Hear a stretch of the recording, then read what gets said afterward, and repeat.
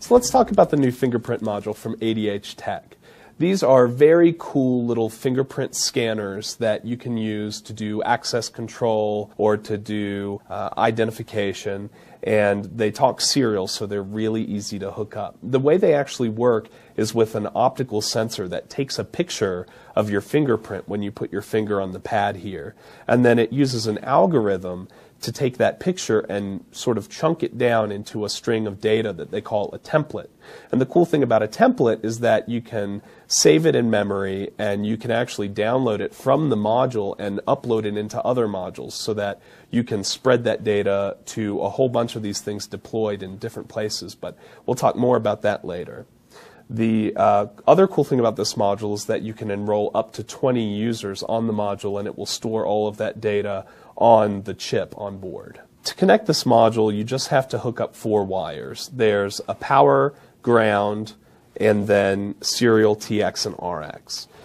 I've hooked it up to my computer, and to do that, you just need something to turn the transistor level serial into a virtual COM port, and of course the FTDI basic breakout is a great way to do that. The module is powered with 5 volts, so a 5 volt FTDI breakout will hook on directly to this module, no problem at all, and then you can open up the COM port on your computer and test it using their test software. So here's the window open with the software.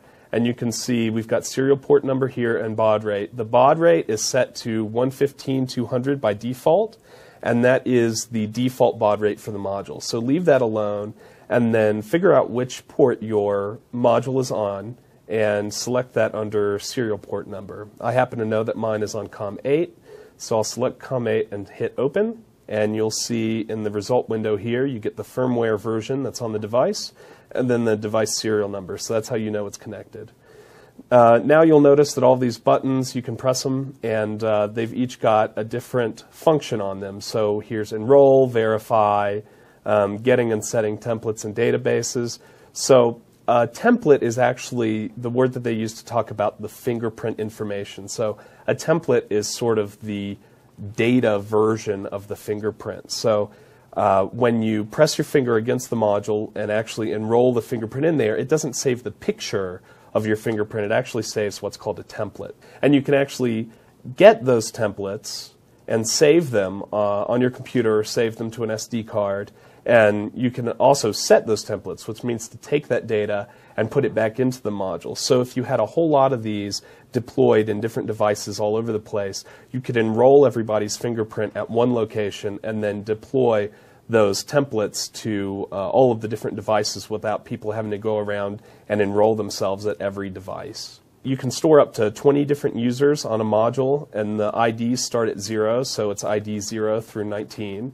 And to enroll a user, it's a very simple process.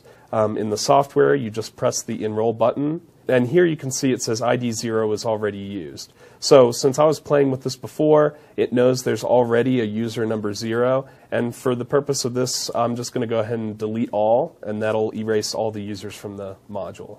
And now I can enroll a new ID 0. It says input finger 1, so I'm going to go ahead and enroll my index finger. So I'm just going to put my finger over the module, processing fingerprint, and then it says take off finger.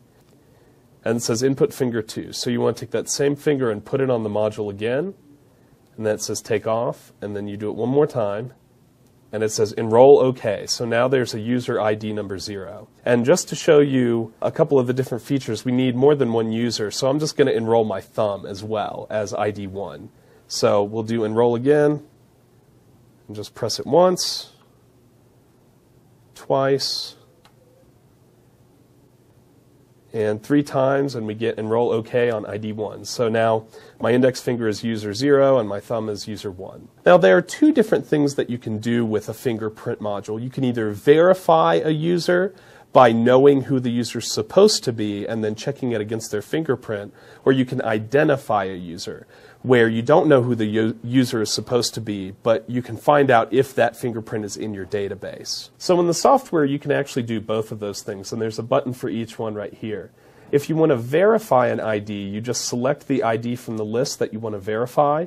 In this case, I'll choose ID 1, which is my thumb, and click Verify, and it'll ask for you to input your finger. So I'll put my thumb down, and you can see ID 1, so it did clear the verification.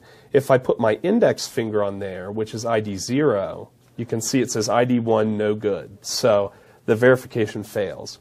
On the other hand, if I click Identify and I put my index finger on there, it says ID equals 0. So it passes identification and returns a result. Now if I put a finger on there that I didn't enroll and I try to identify, it says no good because it can't identify me. It's not enrolled in the system. There are a few other things you can do in the software. You can get an image from the fingerprint scanner. So if I press Get Image, it'll actually download the image file that the optical sensor takes of the fingerprint. And you can save those as bitmaps in your system if you want to catalog fingerprints. And then finally, there are the Get and Set template buttons, which I talked about briefly, and the Get and Set database buttons, which will let you do the same thing as the template buttons, but with the entire database of templates, up to 20 users. All of the commands that we just talked about in the demo software can be accessed over serial using a really simple packet structure. So we're just looking at the data sheet right now for the module, and here's the protocol that they use to communicate over serial.